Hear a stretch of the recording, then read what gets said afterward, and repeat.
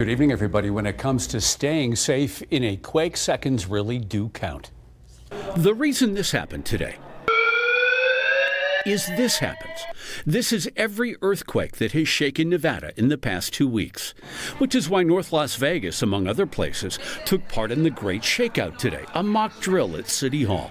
Duck and cover, the whole bit, and they evacuated for safety. They came out safely, and we actually beat our time from last year. Last year was 5 minutes, 40 seconds. This year they actually came out within 5 minutes. Nevada is the country's third most seismically active state. I get notifications every day of earthquakes in the state. Professor Wanda Taylor is a geology expert at UNLV. She explains why the Las Vegas Valley can be a sitting seismic target. So our mountains are rock and our valley is soft.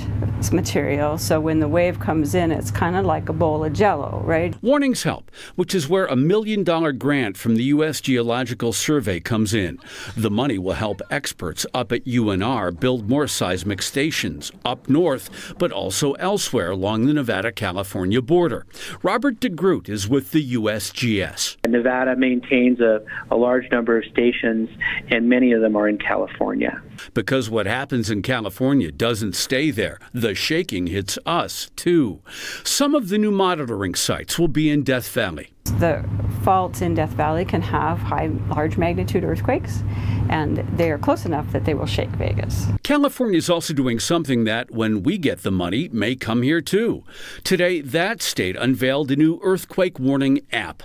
In the meantime, that hill on Bonanza, that's one of the 7 known earthquake faults in our valley that we hope stay silent.